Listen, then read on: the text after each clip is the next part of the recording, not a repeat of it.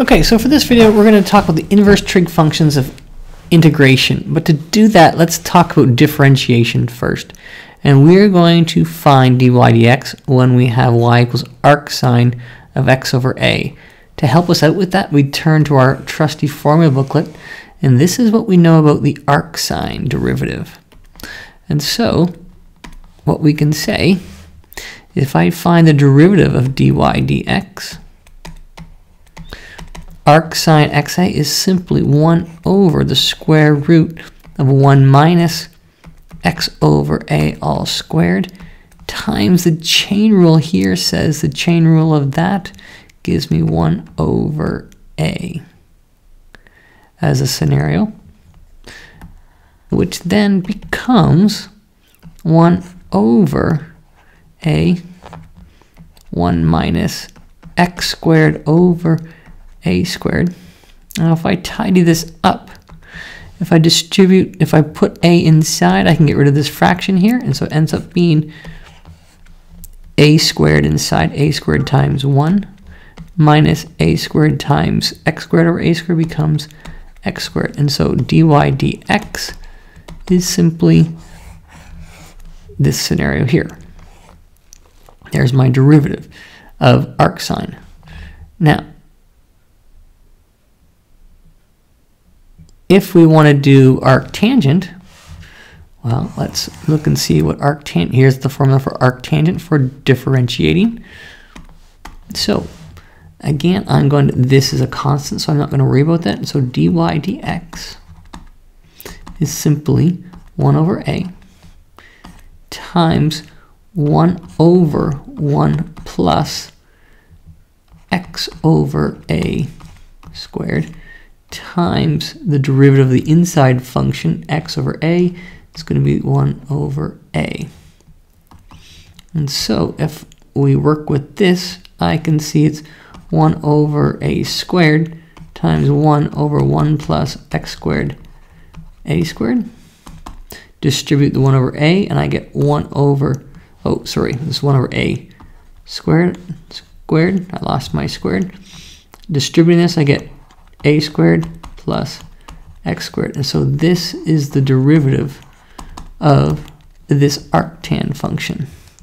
So if these are my derivatives and I want to do integration, well, integration is going to be the exact opposite. And so here, if I want to integrate this particular thing, well, that was the derivative of tangent. And if you look in your formula booklet, or not tangent, but arctangent, this is what the formula book says. 1 over a squared plus x squared is 1 over a, arctangent x over a plus c.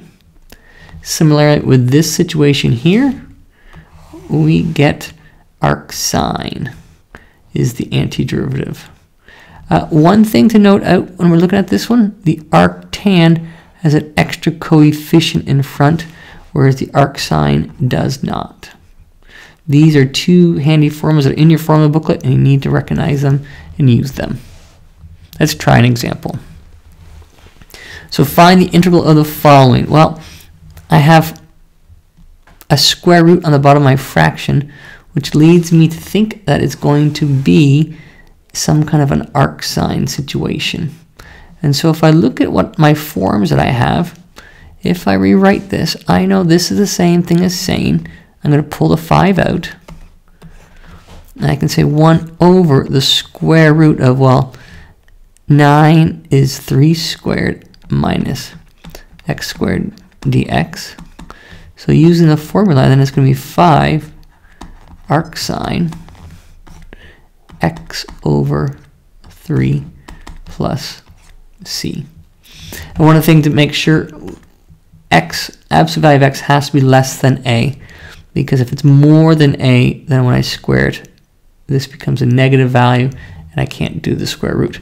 But this is my antiderivative, 5 arcsine x over 3. Let's try another example. Here we have 1 plus 6 plus 4 x squared dx.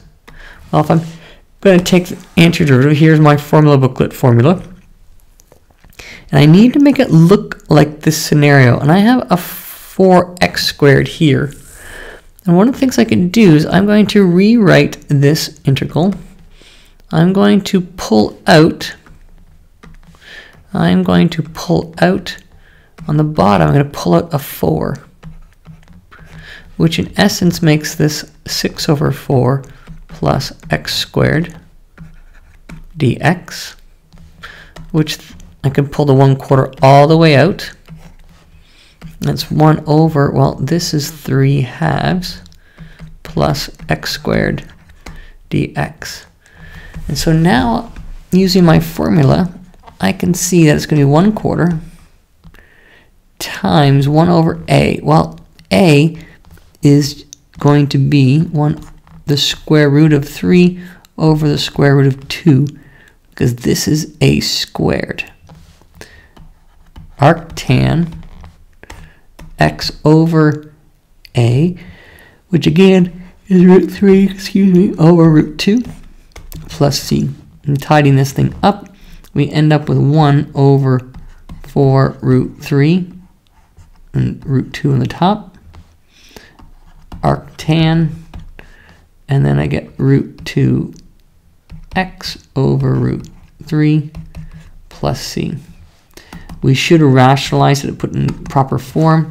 So if I multiply this by root 3 over root 3 and root 3 over root 3, I end up with root 6 over 12, arctan root 6x over 3 plus c. And this is my antiderivative. One more example here. We'll try this out. And again, it's a square root and a subtraction. So I'm going to be using my arcsine formula, which I know looks like this. Let's take it over to the other page. Using our arcsine formula, what I can see is this here is my x value. And so I could do a u substitution here and call this u. And let's do that. This is a very simple one to do by u substitution. X plus 1. So du will just be simply dx. And so then it's going to be the integral of -3 square root of 2 minus u squared du. Well, this is my a squared value. This is just a coefficient I can pull out to the front. And using my formula, -3, this is just the coefficient in front, arcsine. Remember with arcsine, there is no 1 over a value in front. And then this is going to be u squared, u over a, which will be the square root of 2 plus c.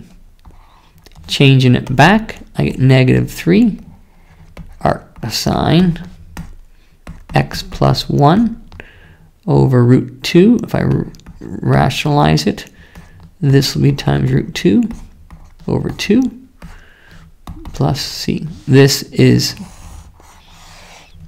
the antiderivative.